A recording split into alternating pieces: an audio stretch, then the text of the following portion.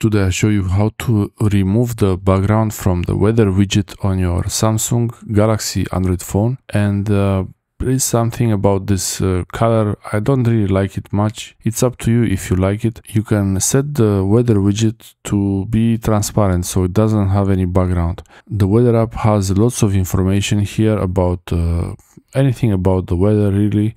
It's really pretty useful, and you can set the weather location based on the GPS.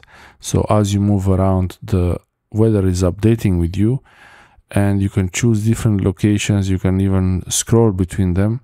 But the widget, the weather widget, doesn't look great in my opinion.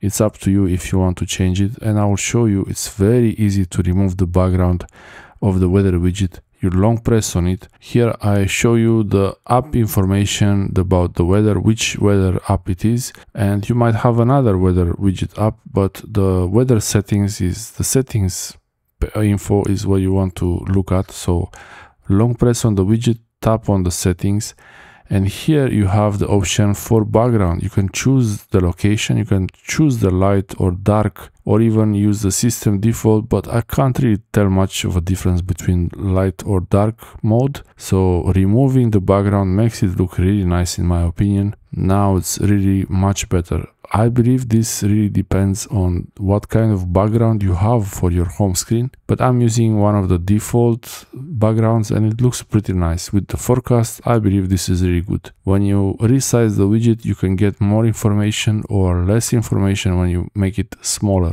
You wouldn't really normally need to get so much information about the weather forecast. You can always tap on the weather and see that information, and also changing the location is really easy. From the actual weather app, when you open it, you can see more details. This is pretty good. Thanks for watching. I hope this helps you have a nice weather widget.